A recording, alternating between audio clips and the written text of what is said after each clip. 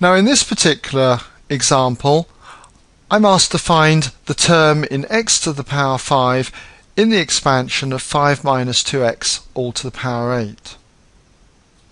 Now what I could do is expand this every term and then select the term in x to the power 5. But that's going to be a lot of work and really totally unnecessary. What we should be able to do is go straight to that particular term. And that's what I'm going to show you how we do it in this tutorial. So start off first of all by writing down an introduction, and that will be the term in x to the 5 equals. Now when I compare the binomial expansion formula for a positive integer value n, which in this particular example is 8, what I notice is that the a part is the 5 and the b part is minus 2x. So if I'm looking for a term in x to the power 5, then I must make sure that the b part, minus 2x, is raised to the power 5, because this will give me x to the power 5. What I need to do next is know what power the a part is raised to, and the a part is the 5. So I'll put the 5 down here, because every term has an a part times a b part in. So put the 5 down. What power has this got to be? Well, when I look at the formula, notice how the sum of the powers on the a and the b in each term total n. n plus 0 is n. n minus 1 plus 1 is n. n minus 2 plus 2 is n, and so on. 0 plus n is n.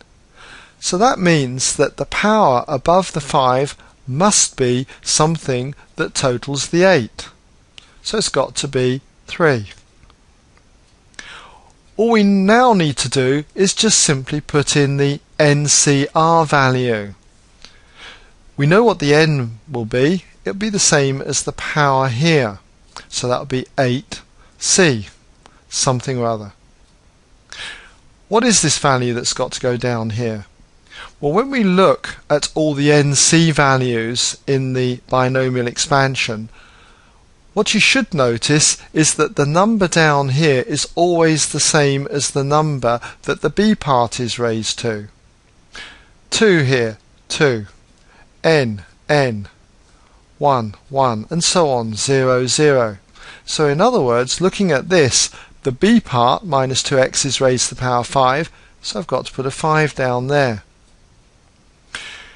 And that will give me the term in x to the 5. All that I need to do now is just simply work it out. And you can do this on any calculator. You'll find that 8c5 is 56, and 5 cubed is 125, and minus 2x to the power 5 is minus 32x to the power 5. Put that all together and you should find you get 224,000 x to the power 5. So that's your term in x to the power 5 without having to resort to the full expansion. Sometimes you're asked to find a coefficient, and here's another example.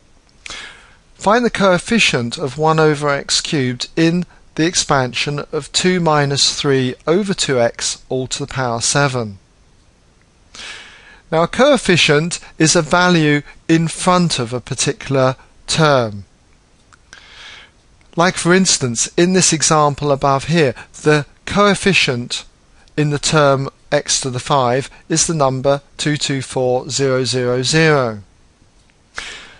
So if I'm to do this particular question, what I need to do is examine first of all the term in 1 over x cubed. So I'll start off by putting that as my intro, and that will be the term in 1 over x cubed. And following the same reasoning as we did in this last part, the term in 1 over x cubed would be something where the b part is going to be cubed. So that would be minus 3 over 2x all to the power 3. This will give us a term in 1 over x cubed. The a part in this example is the 2, so put the 2 down here, and we have to ask ourselves, what power do we raise 2 to? And that will be a number such that 3 plus something or other gives the 7 here. So clearly that's got to be 4. Then we need the NC value, the NCR value. The N would be 7 because that's the power on the bracket. So that's 7C. And remember, the number that goes here is the same as the power that the B part is raised to.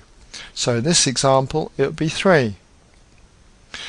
So if we work this out, this would give the term in 1 over x cubed. Now 7C3, do it on a calculator, turns out to be 35. 2 to the 4 is 16, and this particular part here turns out to be minus 27 over 8x cubed. Multiplying that all together, you'll find you get 1890 over x cubed.